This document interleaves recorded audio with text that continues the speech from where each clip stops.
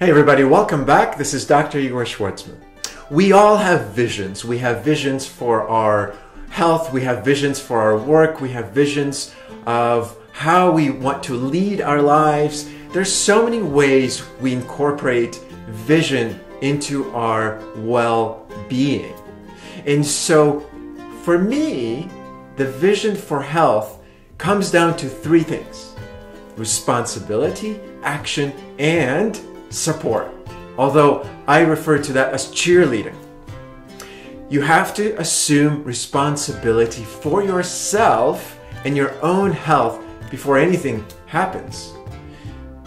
Number two, you have to take action for anything to happen. And three, you really truly have to have the support. And the support can come from anyone around you: spouse, friends, family, kids, doctors, teachers, and so on. You know, I often find a person who comes to me in my office and they say, "Hey doc, I'm so happy and thank you so much for helping me."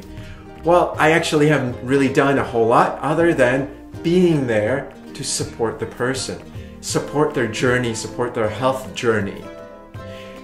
But it really comes down to the person taking that first step and assuming responsibility. So what I mean by this is, when I hear people say, "Hey, my sleep is better." Really, why? Because I think I've been going to bed earlier and getting more sleep, or I'm able to actually fall asleep when the body requires it. And my energy's better. Interesting. Why is that? Well, because I think it's because I'm getting more sleep and I'm able to exercise. Fantastic. I'm not doing the work. It's the person doing the work. Same comes to anyone assuming responsibility for any sort of goal or vision.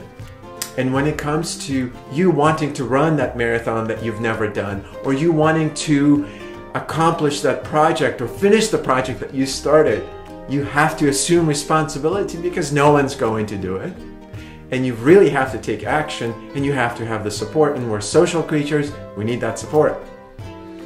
So as a doctor, I generally, with every person, I generally emphasize those few things being my role, which is doctor, teacher, guide, coach, and most importantly, the support and being the biggest cheerleader. So, actionable steps, assuming responsibility, and having those cheerleaders in your life will help you achieve your vision of health. Until next time, stay well and be well.